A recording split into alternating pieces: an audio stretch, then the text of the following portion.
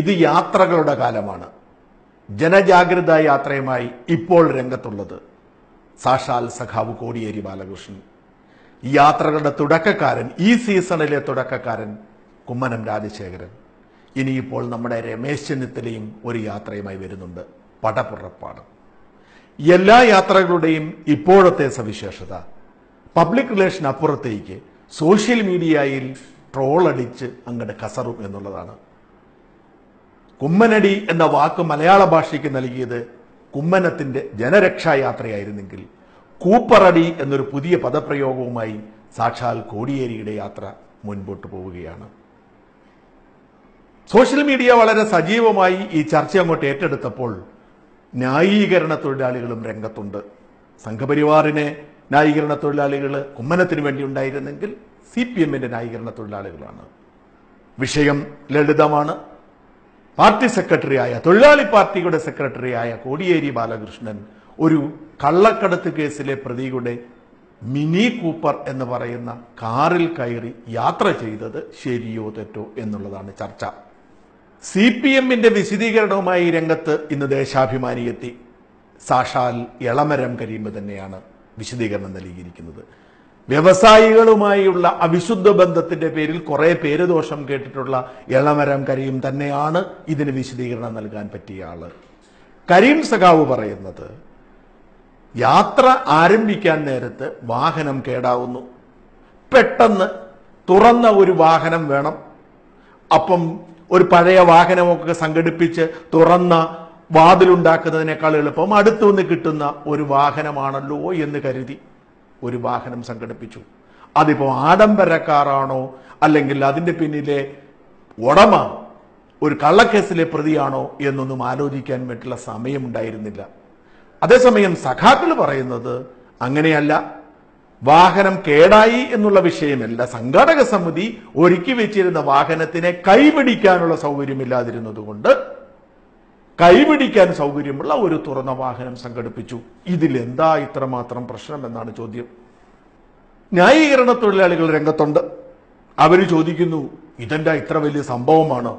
Mini Cooper എന്ന ആഡംബരക്കാരാണോ? ഒരു panchayat മെമ്പറുടെ, municipal councillor മെമ്പറുടെ വാഹനത്തിൽ യാത്ര ചെയ്തത് തെറ്റാണോ? ഇതൊക്കെയാണ് അവരുടെ ചോദ്യം.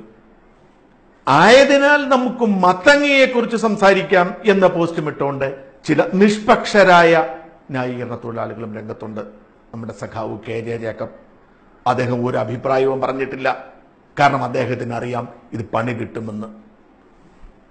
അത്ര വേഗം അങ്ങ് ന്യായീകരിച്ച് രക്ഷപ്പെടാൻ പറ്റുന്ന ഒരു ആരോപണമാണോ ആ ചുവന്ന മിനി കൂപ്പറിലെ ഒരു കമ്മ്യൂണിസ്റ്റ് പാർട്ടി സെക്രട്ടറിയുടെ യാത്ര? അല്ല എന്ന് ചരിത്രം പറയുന്നു. ഒന്ന്, മിനി കൂപ്പർ ഒരു ചെറിയ വണ്ടിയല്ല. മിനിമം ഒരു കൺവേർട്ടഡ് മിനി കൂപ്പർ വാങ്ങാൻ കുറഞ്ഞത് 40 ലക്ഷം രൂപ കൊടുക്കണം.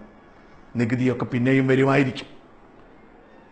ഒരു കമ്മ്യൂണിസ്റ്റ് പാർട്ടി തൊഴിലാളികളുടെ പൈസ പിരിച്ച് മുമ്പോട്ട് പോകുന്ന ഒരു കമ്മ്യൂണിസ്റ്റ് പാർട്ടി നേതാവിന് കേരളം പോലൊരു സംസ്ഥാനത്ത് മിനി കൂപ്പറിൽ യാത്ര ചെയ്യേണ്ടി വരുന്ന അവസ്ഥ അത്ര നല്ലതല്ല, അത്ര അഭിനന്ദനീയവുമല്ല. ഇനി രണ്ടാമത്തെ ചോദ്യം, കള്ളക്കടത്ത് കേസിലെ പ്രതിയുടെ വാഹനത്തിൽ യാത്ര ചെയ്യാൻ പറ്റുമോ എന്നുള്ളതാണ്. ശരിയല്ല. അത് കള്ളക്കടത്ത് കേസ് പ്രതിയാണ് എന്നറിയത്തില്ലായിരുന്നു എന്നൊരു വിഭാഗം പേരും കള്ളക്കടത്ത് കേസിലെ പ്രതിയേ അല്ല, ഒരു കള്ളക്കടത്ത് കേസിലെ പ്രതിയുടെ വാഹനം തന്റെ വീട്ടുമുറ്റത്തിട്ടതിന്റെ പേരിൽ പോലീസ് വന്ന് ചുമ്മാ എന്താ ഉണ്ട് വിശേഷം എന്ന് ചോദിച്ചിട്ട് പോയി എന്ന് പറയുന്നവരുമുണ്ട്. സത്യം അതല്ല. കരിപ്പൂർ വിമാനത്താവളത്തിൽ നിന്നും സ്വർണം കടത്തിയ കേസിൽ, വലിയ തോതിൽ സ്വർണം കടത്തിയ കേസിൽ 7ാം പ്രതിയായി ചേർക്കപ്പെട്ടിരിക്കുന്ന ആളാണ് അദ്ദേഹം, ഫൈസൽ.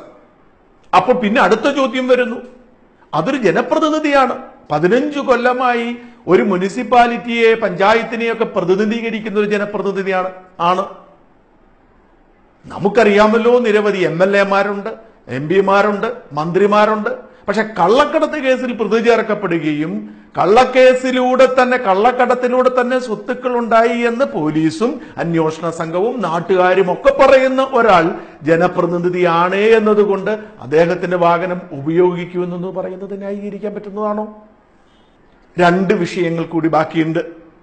ഒന്ന്, കള്ളക്കടത്ത് കേസിലെ പ്രതിയുടെ ആഡംബര കാർ എന്നത് മാത്രമല്ല, അത് പോണ്ടിച്ചേരി രജിസ്ട്രേഷനുള്ള കാറാണ്. എന്തിനാണ് പോണ്ടിച്ചേരി ഇപ്പോൾ ഈ മുതലാളിമാരൊക്കെ വാഹനം രജിസ്റ്റർ ചെയ്യുന്നത്? ഇവിടെ രജിസ്റ്റർ ഓഫീസിൽ തിരക്കായതുകൊണ്ടാണോ? അല്ല, നികുതി വെട്ടിക്കാൻ വേണ്ടിയാണ്. അങ്ങനെ നികുതി കെട്ടിക്കാൻ വേണ്ടി പോയി നടത്തി നികുതി വെട്ടിച്ച് രജിസ്റ്റർ ചെയ്തിരിക്കുന്ന ഒരു വാഹനമാണ് സഖാവിന് ഉപയോഗിച്ചിരിക്കുന്നത്. കോടീശ്വരനായത് തെറ്റാണോ എന്നാണ് അടുത്ത ചോദ്യം. ഒരിക്കലുമല്ല. ആർക്കും കോടീശ്വരനാവാം, കോടീശ്വരനെ കമ്മ്യൂണിസ്റ്റുകാരനുമാകാം. പക്ഷേ ഇയാൾ കോടീശ്വരനായിരിക്കുന്നത് അധ്വാനം കൊണ്ടും കഷ്ടപ്പാടുകൊണ്ടും നിയമം ലംഘിക്കാതെയുമാവണം.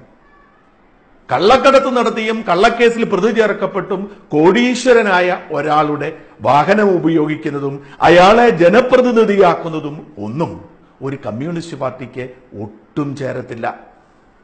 സഖാക്കളെ, ന്യായീകരണ തൊഴിലാളികളെ, നമ്മൾ ഈ പണിക്കിറങ്ങുന്നതിന് മുൻപ് പണി കിട്ടുമോ എന്ന് ഉറപ്പുവരുത്തണം. പണി കിട്ടാൻ ഇടയുണ്ടെങ്കിൽ മിണ്ടാതിരിക്കുന്നതാണ് നല്ലത്. കാരണം പണി തരുന്നവൻ 2 ദിവസം കഴിഞ്ഞ് ആ പണി നിർത്തി പൊക്കോളും. ന്യായീകരിക്കാൻ ഇറങ്ങിയാൽ പൊളിച്ചടുക്കാമെന്ന് ബോധ്യം വേണം. പൊളിച്ചടുക്കാൻ കഴിഞ്ഞില്ലെങ്കിൽ ന്യായീകരിച്ച് പുതിയ വാക്കൊക്കെ കണ്ടുപിടിക്കേണ്ട അവസ്ഥയാവും. അങ്ങനെയാണ് ഇപ്പോൾ ഈ കൂപ്പറടി ഉണ്ടായിരിക്കുന്നത്. എന്താണ് കൂപ്പറടി എന്ന് പറഞ്ഞാൽ? ന്യായീകരിച്ച് കുഴപ്പത്തിൽ ചാടുക എന്നർത്ഥം.